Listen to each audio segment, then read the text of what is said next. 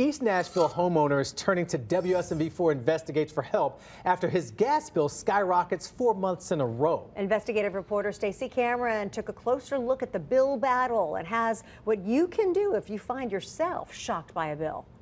We all expect our gas bill to go up in winter $100, maybe $200, but this homeowner, when he saw his gas bill jump $300 above his highest bill ever, he knew he had a problem. December, January, February, March. Looking over a collection of sky-high gas bills, Andy Jones says he's frustrated. You can see that there's something wrong. The bill has tripled. And running out of options after a billing dispute with Piedmont Natural Gas. The only thing I have been told is it's not our fault. You need to pay the bill. Left him with nothing but a growing balance of past due charges. The past 90 days has been almost $1,500. Jones's problems began with a $358 November bill and got worse with a $532 charge in December.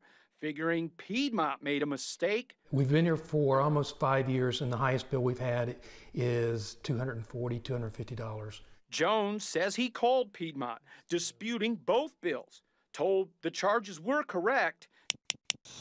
Jones had a serviceman inspect all his gas appliances. That turned up nothing. There was no leakage. Bringing us to January and a $529 bill.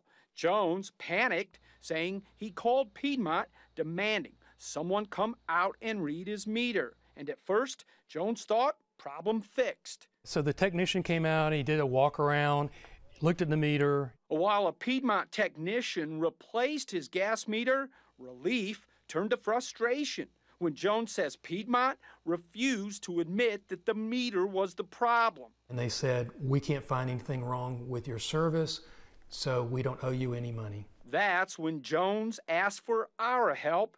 Do you have a house full of people living here using those appliances? Nope, just 2 adults. And we reached out to Piedmont for answers. By email, the company says it sent Jones' meter to Georgia for testing in late March.